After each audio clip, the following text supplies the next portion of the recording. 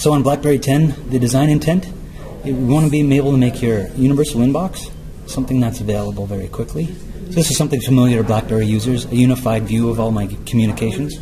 The other thing that we wanted to be able to do is make sure that wherever you are in the UI, you can very quickly peek to see your notifications, to see what's going on.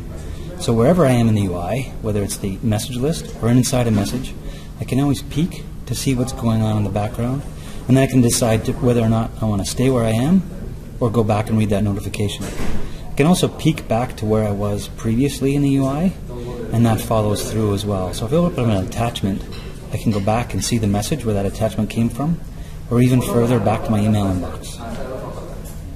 That is great. And again, wherever I am, I can see those notifications. So the intent is that the user is in control, and wherever they are, they can navigate to where they want to go.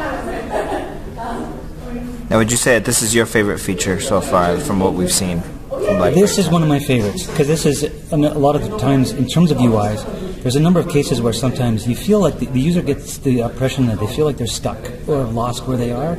So this always provides me context, and it allows me to be in control, and that's one of my favorite features. Excellent. But it's one of a few different features that we've sort of shown, and I think the key thing for me is that we've been sharing the design tenets that have been the foundation of these features with the express intent of letting developers know what features will be in the product, and also allowing them to be able to take these design tenets and build them into their own applications and build on them. So to me, the greatest potential is that somebody will see our design intent, they'll see where we're going, they'll anticipate it, and they'll do something. One of these developers at one of these conferences will do something we don't expect.